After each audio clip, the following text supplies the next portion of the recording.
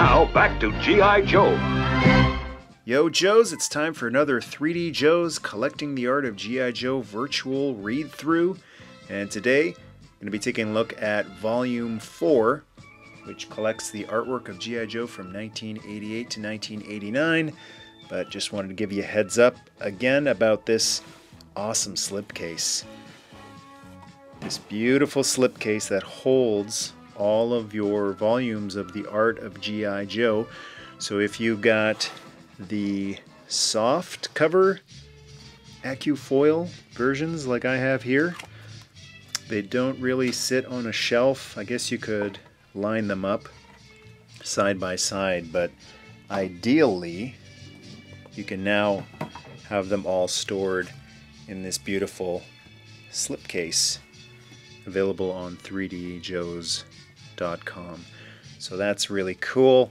Lots of great memories of opening boxes with fun vehicles like the Vamp and the Hal and the Ram and the Mobat. I didn't have some of those, but great memories opening boxes with G.I. Joe stuff in them. So it's kind of fitting that these beautiful books of G.I. Joe art are now held in a box, available on 3djoes.com. Like the other volumes, this one is compiled by Carson Metaxas, who is one of the finest G.I. Joe fans out there. Carson, thanks so much for all of your effort put into these beautiful art volumes. And the cover, AccuFoil once again, featuring the Crusader, since the Defiant was released previous year. And then within these years, the shuttle from the Defiant was reissued, but with a different deco, with the yellow windshield, black parts, and the little mini shuttle in the back. Open it up, and we get a foreword by Kirk Bazigian again, who wrote a foreword for the other ones, and we also get an intro by Carson featuring some really nice artwork here. That's the Rolling Thunder with the giant missile silos, and then you've got Road Pig, the Scholar Dreadnought, Zartan's General there, Voltar, some more artwork, and once again the card art. The scans of the figures are side by side instead of taking up an entire page. And we start off with the 1988 carded figures. And I remember having this guy as a kid, the Astro Viper. So Cobra made its leap into space with the Astro Viper. And another one of my favorites from when I was a kid, Blizzard. I couldn't turn down the Snow Joes, and this guy was just so awesome. He came with skis, but they were bigger, thicker than Snow Job skis. Tons of other accessories too. And then, if you like ninjas, how about Samurai? It's Budo, the G.I. Joe Samurai Warrior. And we flip the page over, and we take a look at the new flamethrower for the Joes, Charbroil, who I didn't really like his outfit as much as Blowtorch. And then there's Hardball. We start getting into the sporty Joes, and we've got our baseball player, the multi-shot Grenadier. And this is another cool one, Hit and Run. So myself, I guess to some extent, and a lot of Joe fans, lost some interest when the Sunbow cartoon run had ended, but guys like Hit and Run just take me right back to those first couple years of G.I. Joe. He looks perfect right alongside guys like Stalker, Footloose, those types of guys. Really grounded in military and some awesome weapons, accessories too. This big duffel bag that had a giant hook with string in it. Cobra got another underwater trooper with the Hydro Viper, who had this really freaky hand with webbed fingers. So it was one of the first times that they decided to change the standard mold, and instead of two gripping hands, giving a guy a freaky webbed hand. Destro got his own army in 88 with the Iron Grenadiers. So there's the army builder, Iron Grenadier Trooper. And Lightfoot, G.I. Joe that I really just didn't connect with for some reason. I never had him back in the day, and I don't have him right now. And I've seen him at a ton of conventions. The price has been really cheap, but I just have no interest in Lightfoot for some reason. I don't know. He kind of looks like Airtight. So I really love Airtight. I don't know if I don't want a guy who kind of looks like Airtight with a really weird helmet. Almost looks like he should be a Marvel character, superhero, or a villain. But I just didn't get Lightfoot. Muskrat, though. That's another cool Joe. Swamp Joe. Great Joe to have alongside guys like Recondo and other, like hot weather or damp surroundings. Repeater, another cool classic looking Joe in the vein of Gung Ho and Roadblock. He is the steady cam machine gunner. So he's got himself a giant gun a la Drake and Vasquez and Aliens.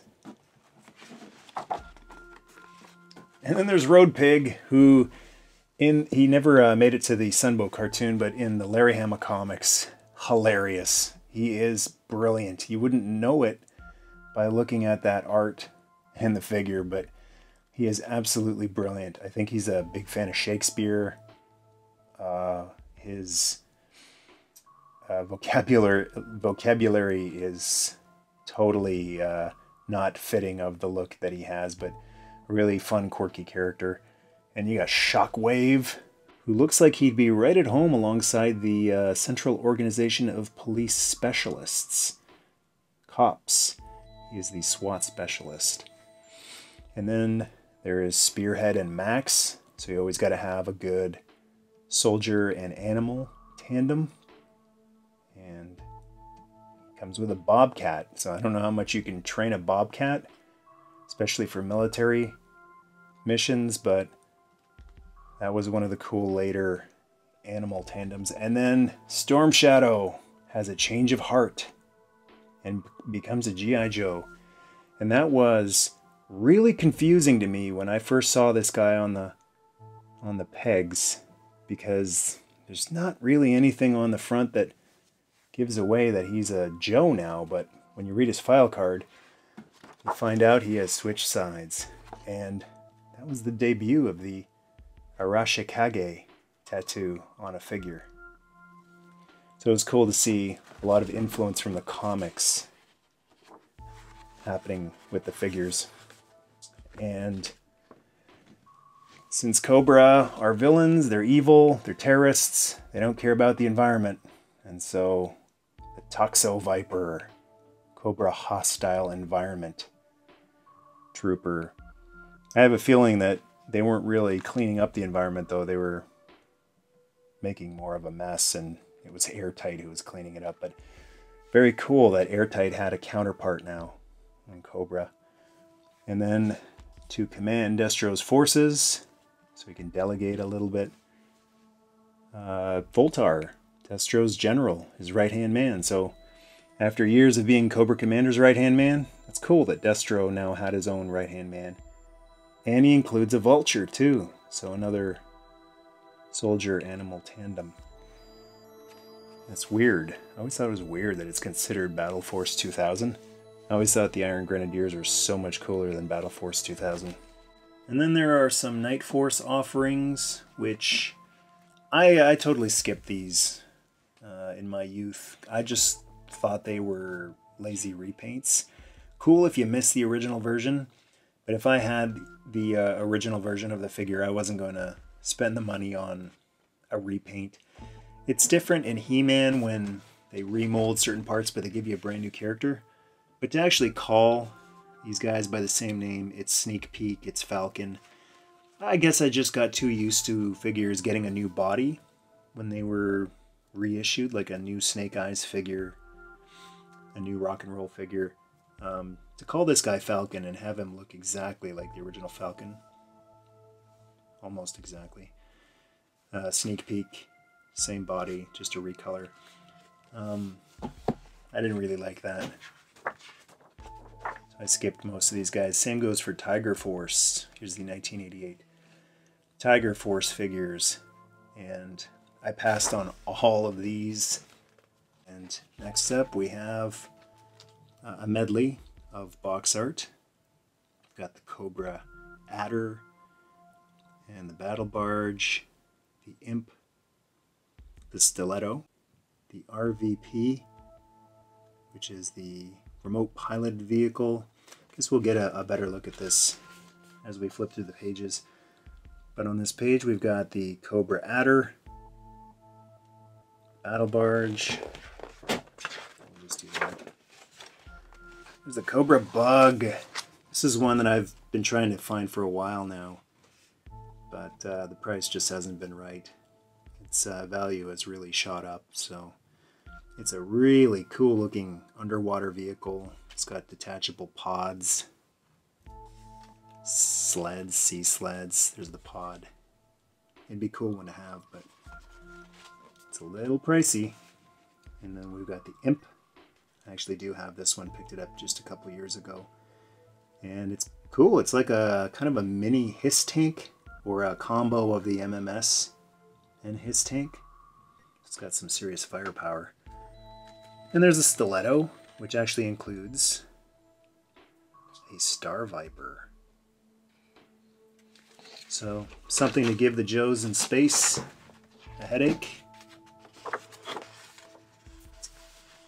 And there's the Desert Fox 6-wheel drive.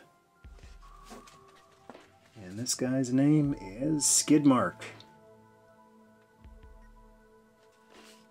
And down here we've got one of the cooler later tanks, the Mean Dog, which can actually separate into 3 pieces. And that is Wildcard, who doesn't look all that formal in his dress. He's got a unbuttoned shirt with the sleeves torn off.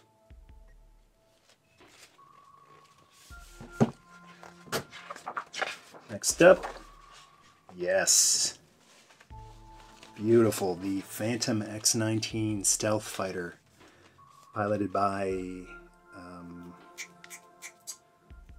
what's his name again? It's on the tip of my tongue, but I love this ship.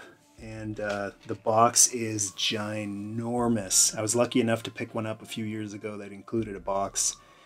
And I don't really care much about the boxes usually, but it was included, so I said sure, why not? And I'm so glad I did, because it is just a giant, beautiful display piece. And they've really captured it wonderfully here. What was his name again? I'm sure it'll come to me. The the RVP remote piloted vehicle. I remember having this one as a kid. And I had a couple of these little cheaper mid-sized vehicles or small-sized vehicles. It's I don't know. It's there. It's got a missile on it. It really wasn't all that interesting. Kind of almost like a HAL laser with treads and a rocket instead of a laser. And there's the Swamp Masher. Really weird looking vehicle, and these are the when the color schemes start to go a little funky. So we've got a brighter green than the typical OD green, purple wheels, and there's wheels everywhere on this thing. But an interesting vehicle for good old Muskrat as he goes through the swamp. And next we've got the Rolling Thunder. So every year they try to have one big giant major release, like the headquarters or the flag. And it was the Rolling Thunder for that year. Over 3 feet long, with giant missile silos. And it held tons of Joes. Little roller, Optimus Prime roller looking mini tank there. And the Skystorm, a combination of a jet and a helicopter. I wonder how they got away with calling it an X-Wing chopper. It's interesting. X-Wing chopper. Kind of a odd-looking chopper and starting to really transition into the more sci-fi looking stuff. And here's a more traditional looking military vehicle, the Warthog, with Sergeant Slaughter. 10 hut, maggot! So the Sarge can now carry a bunch of maggots in the back, a couple maggots on the front, and go and kick Cobra's tail. Definite improvement over the Triple T. Very cool, very fitting of the Sarge. Amphibious too, so you could take it through the water. And then we've got the Night Blaster. Some Night Force offerings. So that's a recolor of, interestingly enough, the Maggot. Yeah, that can't be a coincidence, putting the Maggot right under the guy who calls everybody a maggot. And also a recolor of the Triple T, Sarge's Triple T tank, the Night Raider. Looks a little bit better in black, I gotta say. Not bad. A couple more Night Force. The Night Shade, very cool black recolor of the Shark. The Night Storm. And look at the size of this thing. What was this thing called? The Night Striker. Recolor of the G.I.Joe Killer Whale. And that is much more, aside from the red pieces, the black motif really would help it with night missions.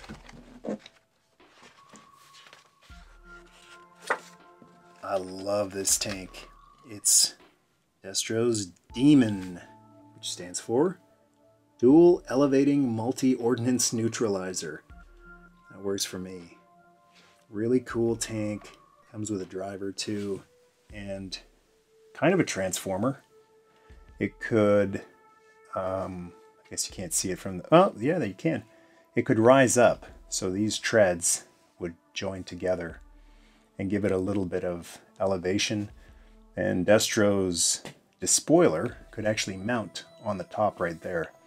So you could combine it into one super tank.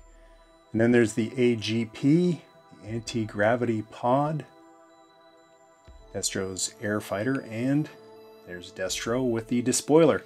And I always loved when they would release figures like this with their own personalized little vehicle, like Serpentor and the Air Chariot, Zartan and his chameleon. So that really felt old school, even though, I mean, G.I. Joe, A Real American Hero, had only been around for less than 10 years at that point, but that felt old school to me, very fitting. And we've got more Tiger Force, the Tiger Cat. So if you didn't have any snow in your part of the world, then you got the Tiger Cat. You can take it through the jungle. The Tiger Fly. That's a pretty cool looking repaint of the Dragonfly. That's not bad. Another thing that I thought was weird about Tiger Force, it really turned me off, was, who's this guy? Frostbite? But he's got a red beard. Orange, brown, red beard, whatever. Not black like the original. So you got to stay consistent with a guy's hair color, his beard color. And then with the Dragonfly, you would think it would be Wild Bill, but it's Recondo. So again, it felt to me, and I was such a huge, passionate Joe fan, little things like this felt to me like whoever's running this brand doesn't know the property as well as I do. And I was thinking, I'm just a kid. Like, how do I know this stuff better than they do? And it made me lose a little bit of, well, a lot of interest in the line when that happened. Because the earlier years, it just seemed like they cared so much. Tiger Paw, it's a recolor of the ferret, and the Tiger Shark, recolor of the Cobra water moccasin. So interesting that we were getting some Cobra vehicles recolored, and the Joes were using them. Speaking of which, the Cobra Rattler got a redeco as the Tiger Rat. And once again, who's the pilot? Sky Striker. Didn't make any sense to me. There's already a G.I. Joe Sky Striker. It's not like it's an obscure, forgotten vehicle. It's the G.I. Joe Sky Striker. So I didn't like them naming a guy Sky Striker. To me, that seemed like, trademark's about to expire. They need to name some toy Sky Striker to not lose it. And that kind of takes the fun out of it for me. See what I'm talking about? This guy just... Lightfoot, he just... so weird to me. The helmet. Just... I don't like it. There's hardball on some of these action pack mini weapons. And the Cobras. Got a couple of action packs as well. These are cool. That you can actually take them off, have them use like a little console or a gun. But you can also have the Joe wear them on their backs.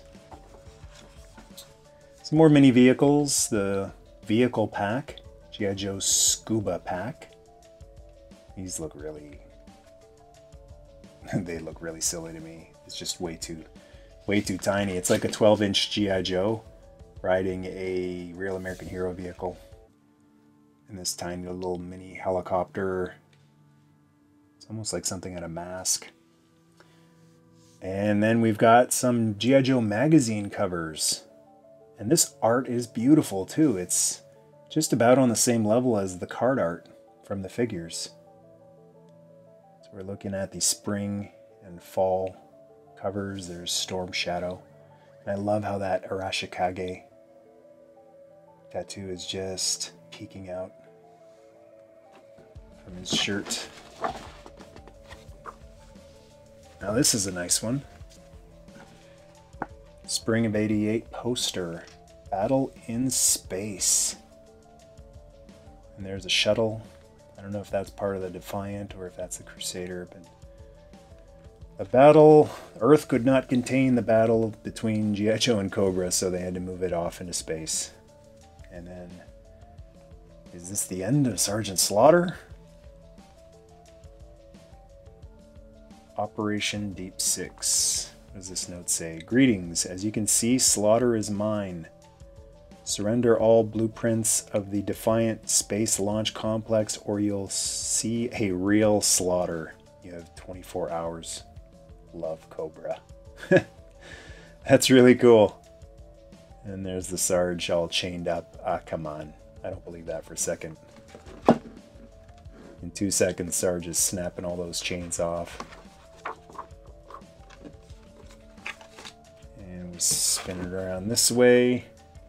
We've got some mural puzzles. There's Lieutenant Falcon and Voltar. Medley of artwork down here. Crocmaster.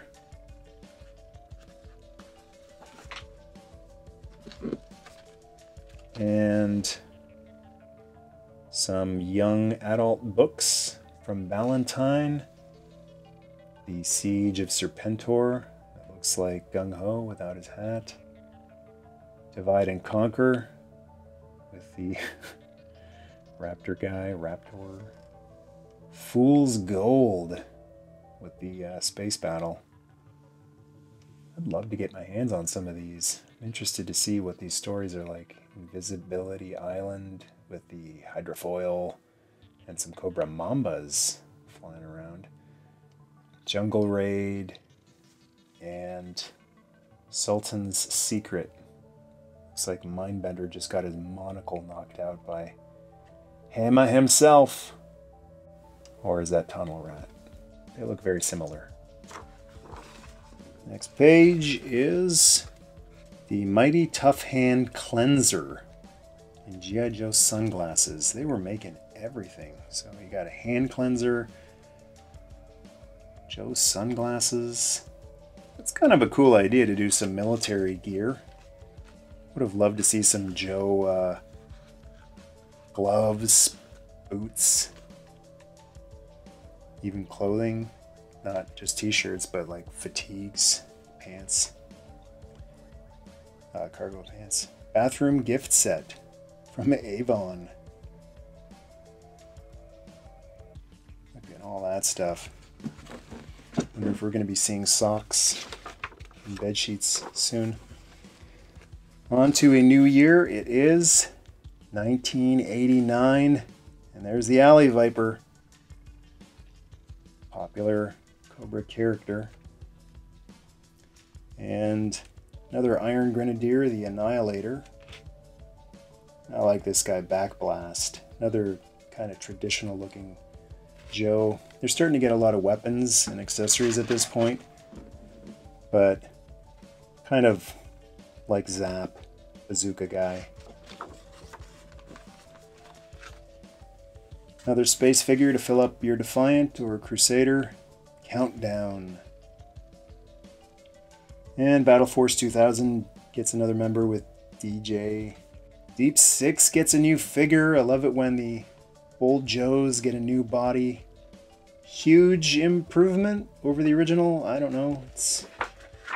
The first one was so not very usable, so limited in articulation. I guess anything can be considered an improvement. It's just funny that they would go from that ancient diving suit to something that looks maybe even more ancient. But at least he's got a lot more posability. And then there's Downtown, who I thought should have just been Short Fuse. It should have been Short Fuse as a new body. Same hair color. Mortar Soldier. Mortar Man. Curious as to why they didn't just call him Short Fuse. Maybe they lost the trademark on the name. But Short Fuse was one of my favorite original Joes, so I was kind of treated that as the new Short Fuse. We've got the Frag Viper. Another Dreadnought. The Poacher. He's so dastardly. It is Naga hide. And he comes with a boar. And then there's the Heat Viper. Another acronym. And the Night Viper. To give low light a run for his money in the dark. We've got Recoil, who's got some digital camo. We hadn't seen much digital camo in G.I. Joe at this point. But that was the new style of camo. And Rock and Roll, speaking of original Joes getting a new issue. Awesome. Love the guns on them. Well, these guns and these guns. Great figure. Kind of weird machine guns, but it's cool that the ammo belts feed into the backpack. The black gloves. Just a great, simple outfit. Great figure. Scoop. Newsman. Information Specialist. And Snake Eyes gets his third figure. Popular character. They just had to keep cranking them out, and at least this one still retained the same color scheme, or whatever you want to call it, black and silver, basically. Great weapons and accessories too.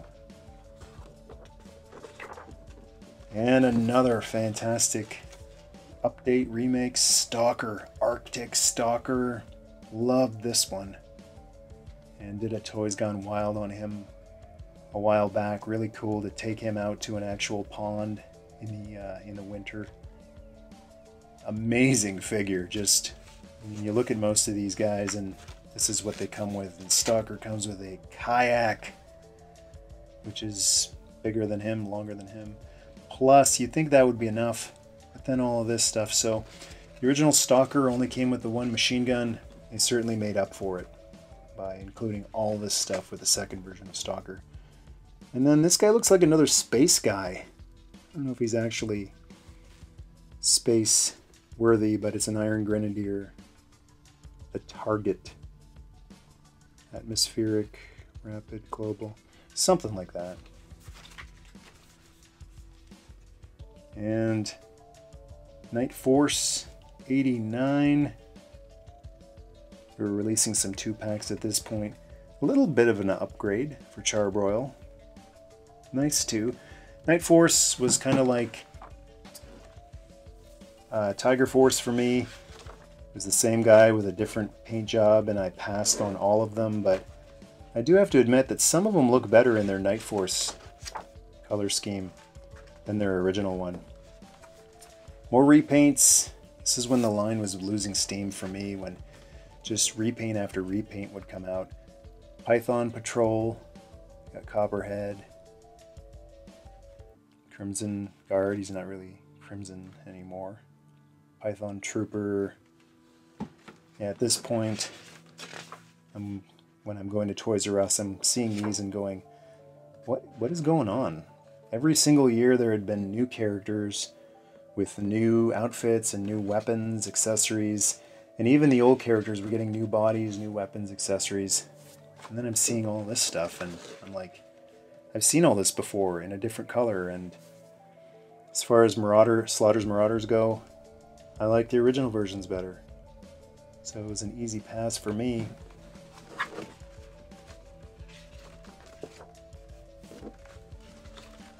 And the 1989 vehicles and playsets overview, starting with the Arctic Blast.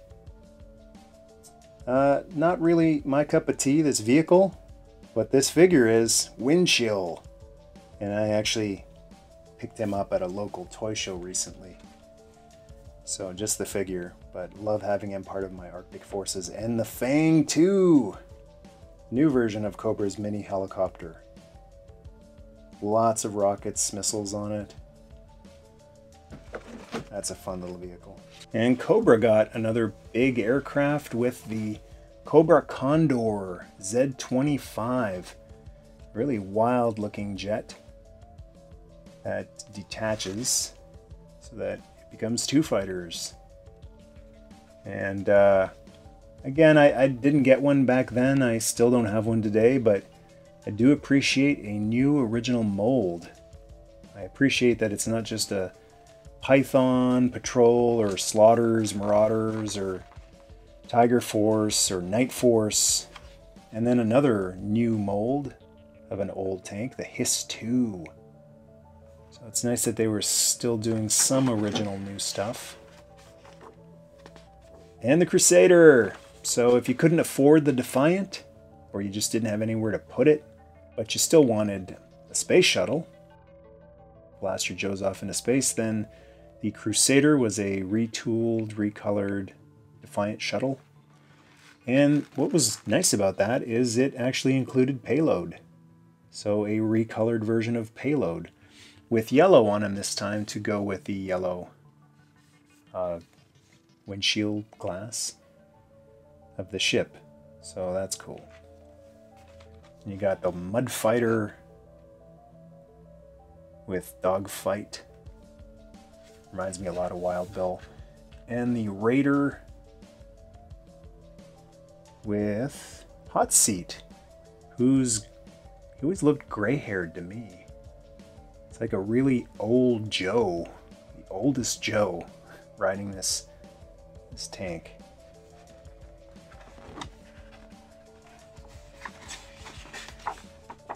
And the Thunderclap. So that was this year's giant vehicle. And it once again split. Going with the split motif gimmick, 3 vehicles in one that can combine into one super tank with a super cannon. And long range was included. Then we've got a couple of smaller vehicles, the Battlefield Robot Devastator for Cobra, Battlefield Robot Radar Rat for the Joes, Hovercraft, and Tri-Blaster.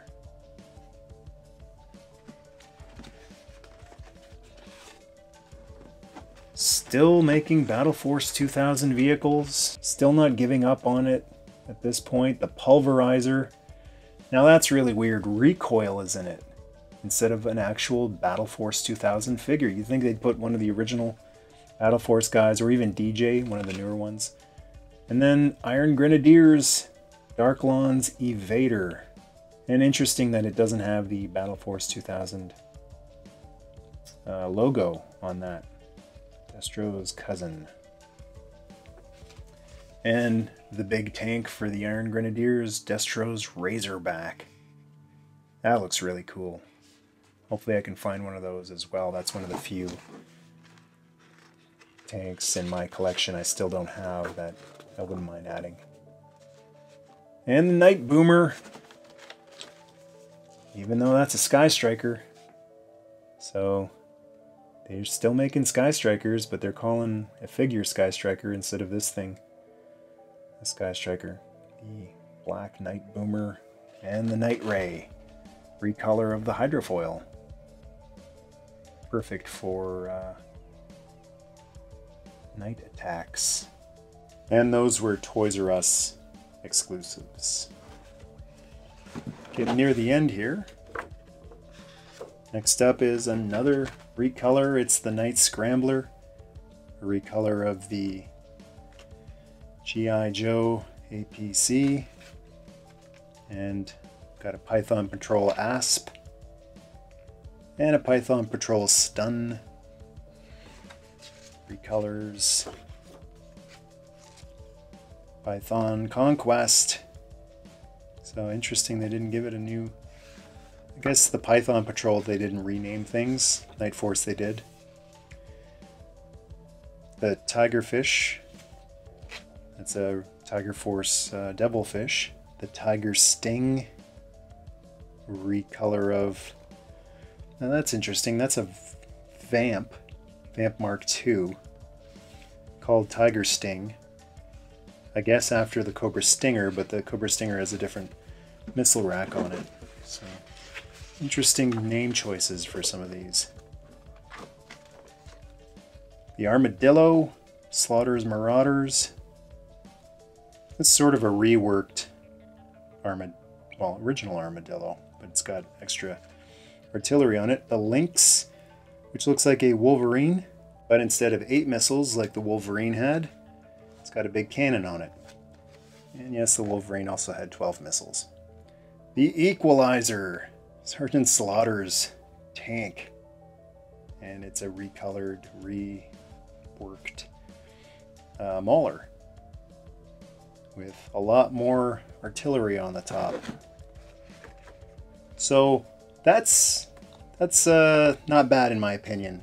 Taking the old vehicles and adding like a new top to them, better than just a straight repaint. And we're on the last page. Got a picture of the Phantom here. Crayons. G.I.Joe crayon set. That's great. And a 6-piece fun kit. Everything you need is here. Everything you need for fun.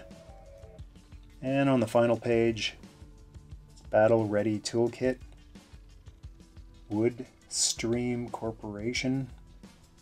This is what I was talking about earlier. Like combat boots and cargo pants. Tools. G.I. Joe tools. And a fishing kit. Yes! Exactly! Things that you can actually use in your everyday life.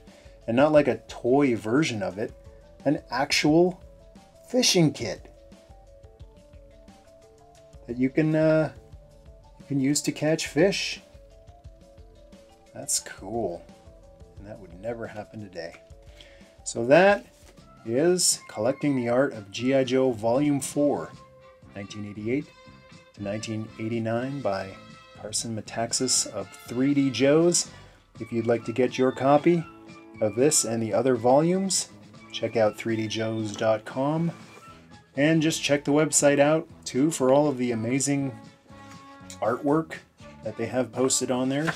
3D scans of all the G.I. Joes and a bunch of other stuff for sale there too, like their fantastic medley posters. Thanks for watching. Hope you enjoyed this virtual read-through. And until next time, Yo Joe!